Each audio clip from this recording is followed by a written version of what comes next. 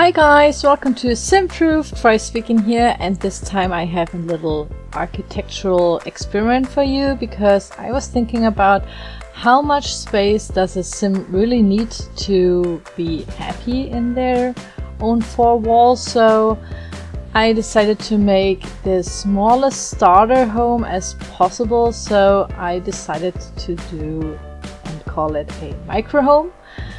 And this is my first micro home because I had so much fun building it. I think I'm going to build some more, and everybody out there who likes micro homes or like this one, maybe you want to build some too, and then we share it on the gallery. This would be really fun.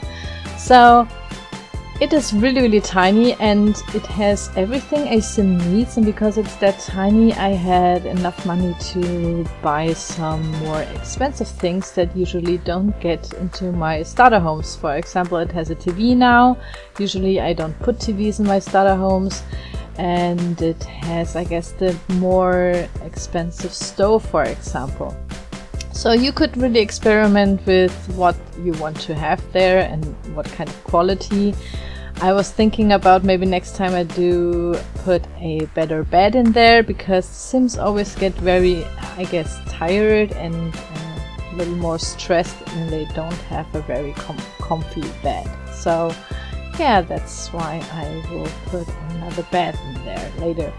And yeah, so it has a little kitchen corner and a little sleeping area, as you can already see, and of course it's still very modern. And since the bed with the covering had this grey wooden color, I decided to put the grey wooden wallpaper in there as well, so the furnishing fits a little bit more to the, you know, wallpaper color. So yeah, it has a little kitchen area. Two Sims can live there. I've really tested it, and you will see me testing it with a sim there as well, so I know it's not too narrow for them and they can reach everywhere. You know, the Sims can't even walk a normal path if there is a book on the floor. That's Sims logic, so I had to test if they really can use everything in there and sit on every couch and little piece and so on. So you can really play with this, and yeah, I really like it very much. And I thought about maybe next time it would be cool to make a little micro home that has 2 levels maybe, or maybe for the different aspirations or something. I really would like to do that, because starter homes, I already did so many starter homes and I love them very much. I love the challenge building starter homes that look good, and yeah, and I do so many that I don't have the challenge anymore somehow. It's getting a little bit boring, and this is why I came up with a micro home. It looks... maybe you could do a micro home that looks like a microwave. That would be cool too, I think.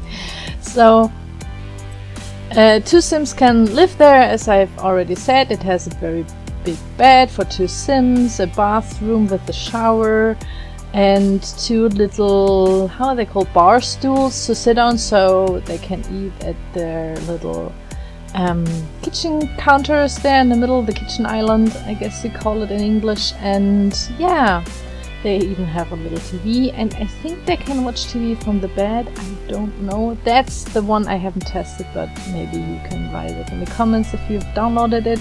You can find it in the Sims 4 gallery under my EA account ID Simproved, or under the name Microhome.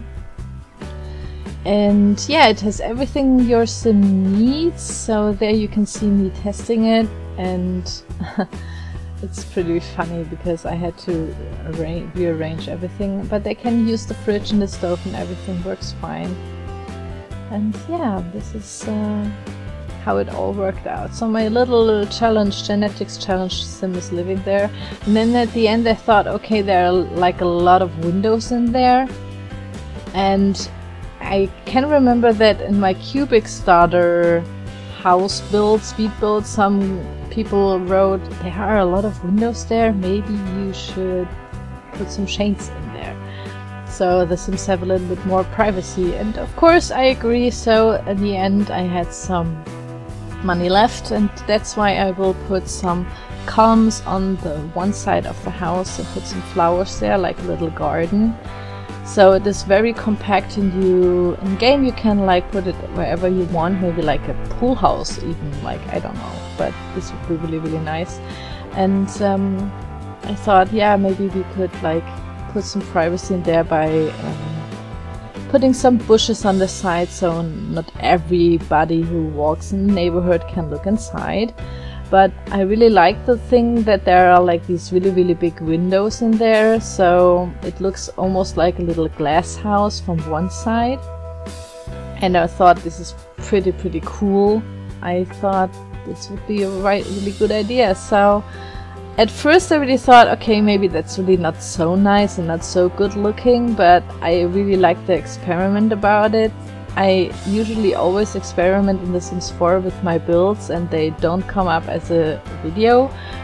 But a lot of people in the gallery, because I uploaded it in the Sims 4 gallery, and they told me that it's really cool to have a micro home that's small, and they've never seen one before.